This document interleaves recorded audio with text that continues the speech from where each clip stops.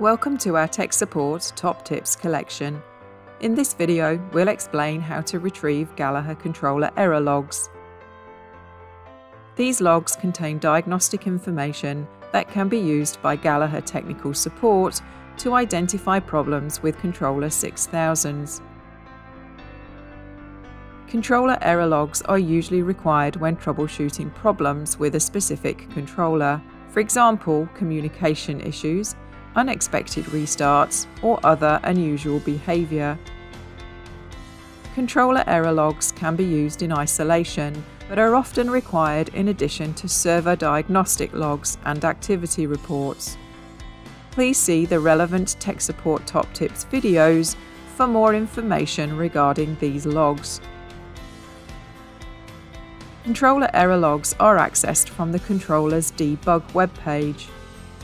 To access the web page, enable www connections from the controller's Status and Overrides tab. Use a web browser to open the debug page with this URL: controller IP/debug.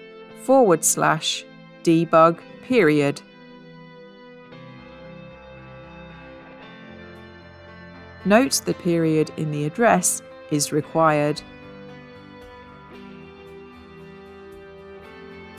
Enter the username and password. The username is Diagnostic and is case sensitive and all lowercase. If the controller is in a one-flash state, a site-specific password is required, which is derived from the site serial number.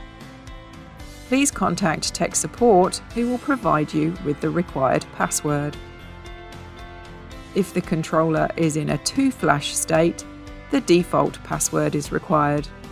The default password is CardAxFT. Once logged in, use the following links to open the relevant logs. If the controller is running 820 firmware or above on Linux, open the application log, system log, and boot log. For each of the above logs, select all text, then copy and paste the information into a text file.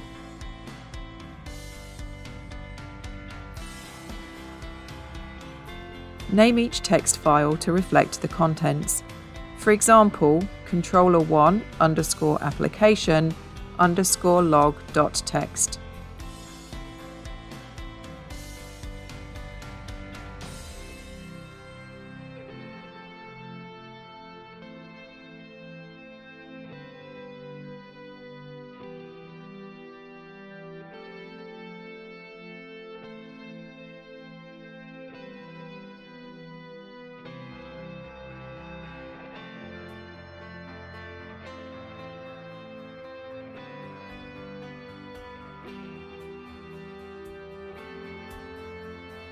For Windows CE, this will be different.